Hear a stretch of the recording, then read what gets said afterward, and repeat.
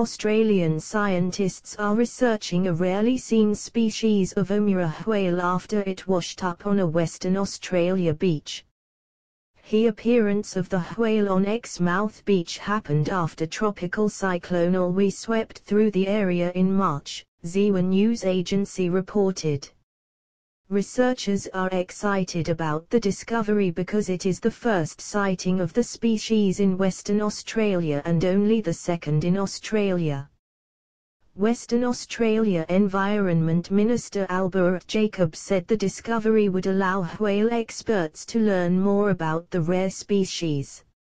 Omura whale was only described in scientific journals for the first time in 2003 and is apparently restricted to tropical and subtropical waters, he said in a statement. The knowledge we gain from this whale will help to improve field identification guides to better understand the whale's regional distribution.